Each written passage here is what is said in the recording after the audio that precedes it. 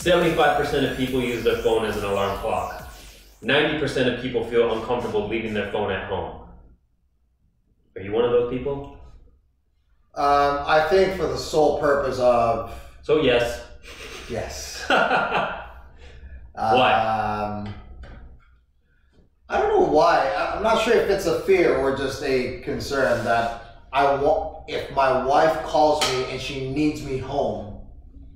So it's not a fear, it's just they feel uncomfortable. There's a sensation of like, ah man, I don't got my phone with me. Yeah, right? So for you it's the wife, it could be the kids, it could be emergencies. But like... That's more for emergencies for me. 20 years ago, not many people had pagers. Exactly. If you were out of the house, you were out of the house. You're dead to the world. You can't be found. Again, 20 years ago, I don't think the world is as messed up as... I think it's yeah.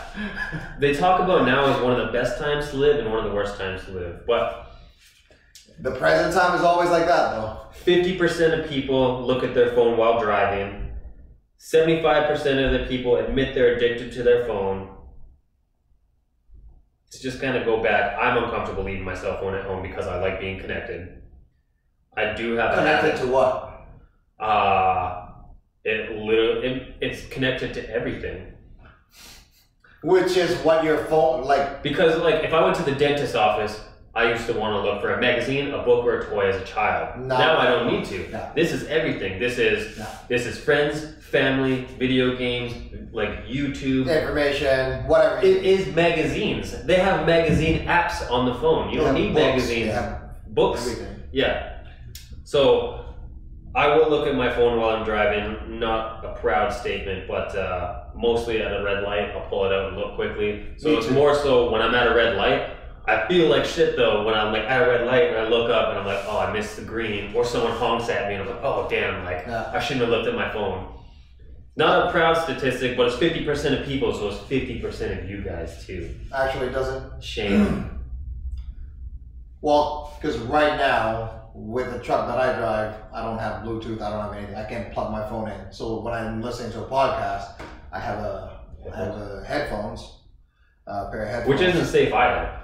No, not at all. It's an in-ear pair of headphones as well. So that's the difference with like if there's an ambulance behind you, you can't hear it. Yeah, absolutely.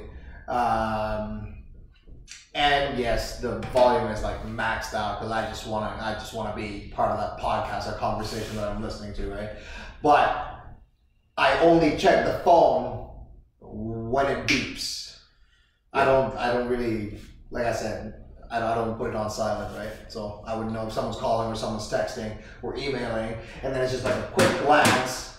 Yeah. The not so proud moment is I take a quick glance even though I'm in the highway.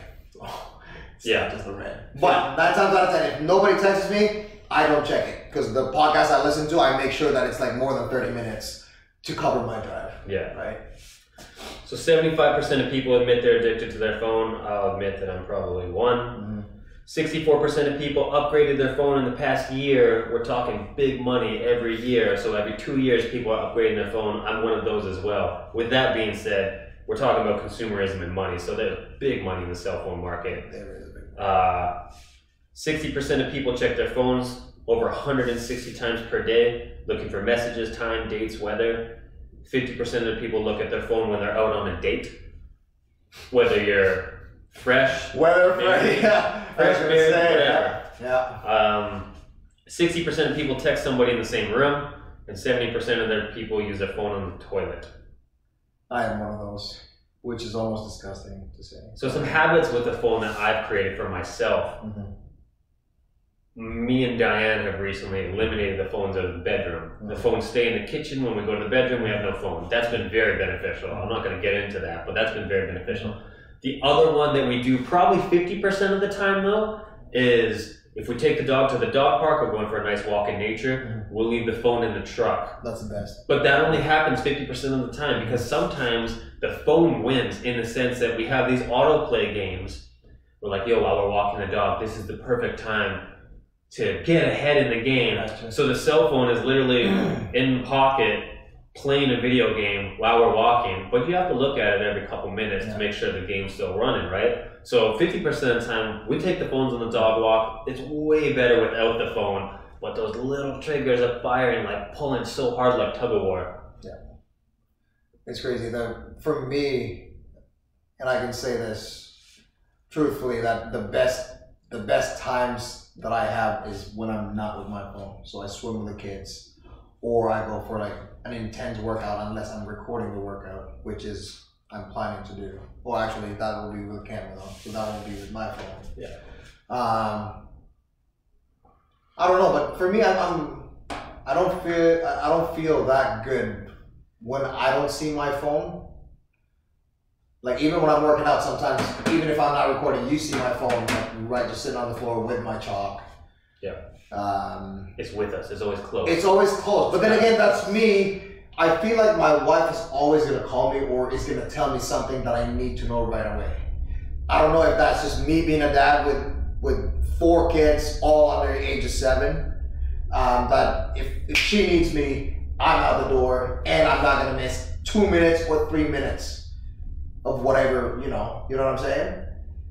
There's some validity to that, but there's also not. I know, because it never happens. Yeah, exactly. Right? And she also knows, and I know that she knows this, we've talked about this before, that if you call me and I don't answer my phone, you call the club right away, because most of the time I'm in the club. And when I leave the club, I used to go to Frontier for my workouts, right?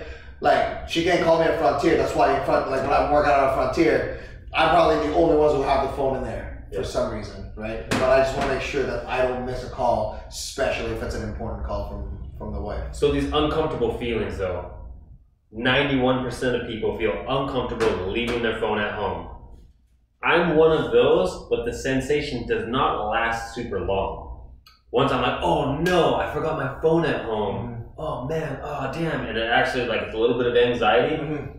Then it'll dissipate. And then I probably have a way better day. Maybe, or I feel like some people, not talking about you, not talking about me, but when we say that it's already a habit for some people, they'd be walking, right? Or chatting with people and then they're just like reaching their pocket and it's probably there still. And then it will remind them constantly that, you don't have your phone with you. Yeah.